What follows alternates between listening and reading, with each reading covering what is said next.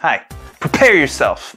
You are about to enter the world of navigation in 3 dimensions. Of course, we're all pretty familiar with 3D because we live in a 3D world. But in a 2D medium like your computer screen, recreating 3D has been a historical challenge. Since the earliest days of 3D animation and development, various strategies for representing objects in 3D were used. Interestingly, the earliest technologies were tactile. Sensors were used on physical objects and then tracked to 3D space in the computer, a technique that has made a huge return in the form of motion capture and virtual reality. But for the vast majority of us, creating convincing 3D stuff is simply a matter of learning to navigate the 3D viewport with keyboard and mouse. It's surprisingly easy to do with a little practice, and even with the aid of virtual or augmented reality, nothing can quite match the versatility of the mouse, as seen in a recent HoloLens prototype video.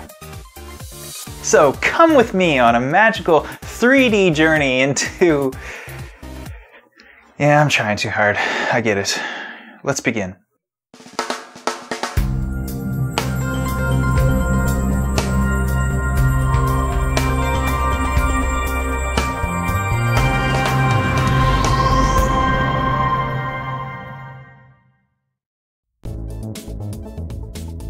As always, let's take a second to review the previous topic.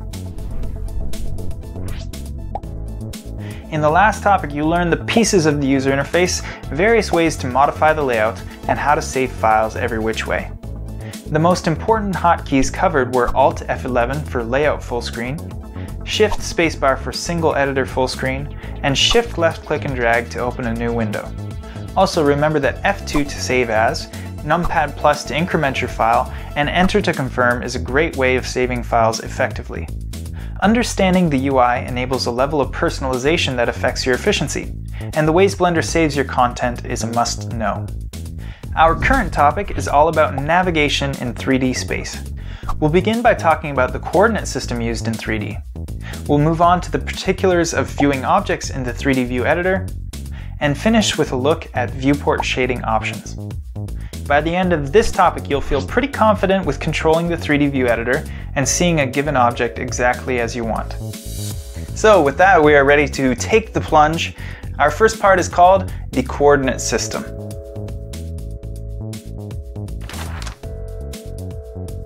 First things first, let's learn about the axes of our 3D world. The axes act as reference lines for the measurement of coordinates. To explain, we begin in a world with 0 dimensions. It's dull, boring, not even flat, it's just nothing. Enter the first dimension, which you could describe as going left to right. It's known as the x-axis, and in Blender, the x-axis is portrayed as a red line. Still boring though, so second dimension, come forth! You shall go front to back, and I shall call you the y-axis. In Blender, the y-axis is green. Finally, emerge, third dimension. You are down and up, the z-axis. The z-axis is blue in Blender. What we now have is a 3-dimensional world, and if we consider each axis to be like a ruler, we now have a way to identify the position of anything in our world numerically. Like that. Oh, see that? That's a point in 3D space. Because we have our axes, we can plot a numerical value for it along the x, y, and z, and these values combine to give us a precise location of this floaty thing. The shapes you see inside Blender are really just connected collections of these points in space. But when we talk about the visible pieces of the objects you see in Blender, we're really talking about the elements of the mesh. Among others, these consist of vertices, edges, and faces. It starts with the individual points, which when it comes to meshes we call vertices, or in singular form, a vertex. Vertices are the basis of all meshes. You can't have a mesh without vertices, at least not a useful one. By forming lines between the vertices, we make a wireframe. Blender calls the lines between vertices edges. And if we fill in the edges, we can portray a surface.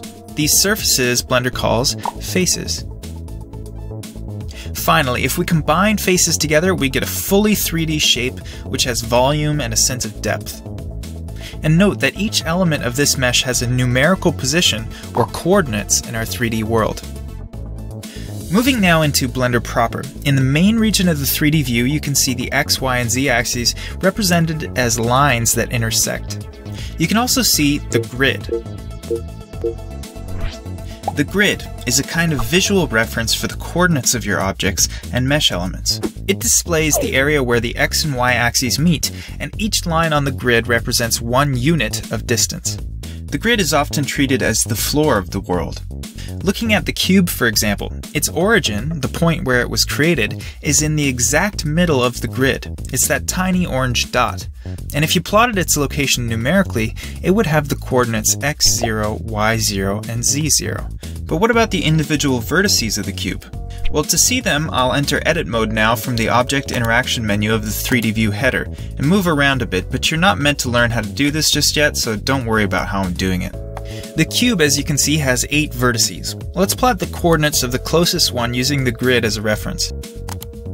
From our current viewpoint, moving left of the intersecting point of the axes will give a negative value.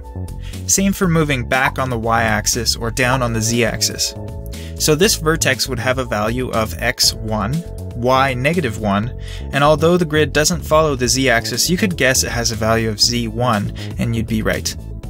So in summary, the grid's role here is as a visual reference for the coordinates of your elements and objects in Blender. It does have other functions as well, but we'll discuss those later. Another thing you need to understand is that what we've been discussing is referred to as the global coordinate system, the x, y, and z locations of elements in relation to our world. But there is also a local coordinate system, the x, y, and z locations of elements in relation to their object origin. I'll explain. If you consider this car object, for example, it has its own sense of left and right, front and back, top and bottom, or x, y, and z, which are displayed by this widget, which is used to move the object along the axes. You can see that the widget is centered on the object origin point. Again, this is the point where the object was created. Right now, the widget axes align exactly to the world x, y, and z. But if the car is rotated, I'm unhappy that my widget is still aligned to the global axes, because now the car doesn't move properly when I drag on the y-axis. I want the widget to follow the direction of the car so that I can move it more easily. I want there to be a separation between the axes of my world and the axes of my object. And luckily there is. Every object in Blender has its own local axes. By changing the transform orientation to local from the drop-down in the header, my widget displays these local axes. So now I can follow the new direction with ease. But how does this all work? What's really happening here? Well, the key is that mesh elements are not actually positioned using global coordinates, but local coordinates. These coordinates consider the object origin as the x0, y0, z0, regardless of where they are in the world. So even if I move my cube far outside the grid, the position of my vertex locally is still x1, y-1, z1, because it is one unit to the right of the origin, one unit back of the origin, and one unit up from the origin. When you move an object as a whole from object mode, what you're really doing is moving the object origin. The vertices are placed relative to this origin, so they move with it, but their local coordinates do not change even if the object origin is rotated or what have you. This distinction between global and local is very important to using Blender properly, but if you don't quite get it yet, that's okay. I'll be coming back to it when it really matters later on.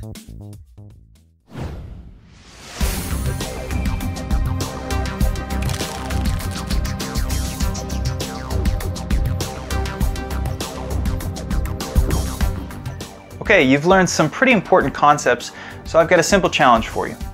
Answer the following questions about the coordinate system. Now, if you can, speak audibly. It's a proven method to help you more easily remember information. Each answer will display 10 seconds after the question is read.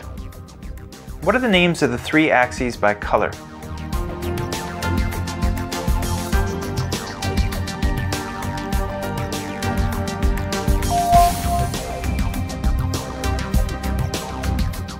What are the x, y, z coordinates of this vertex?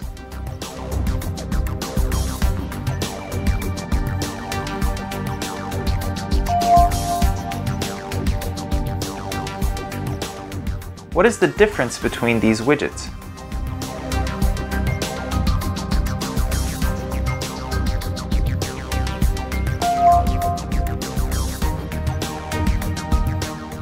bonus question. Which editor is this?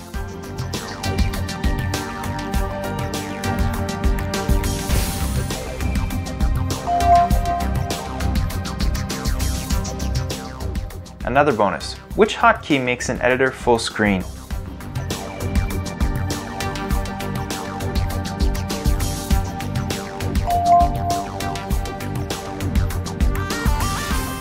If you didn't get all the questions right, have no fear. This is something you'll learn naturally while using Blender, so let's move on for now.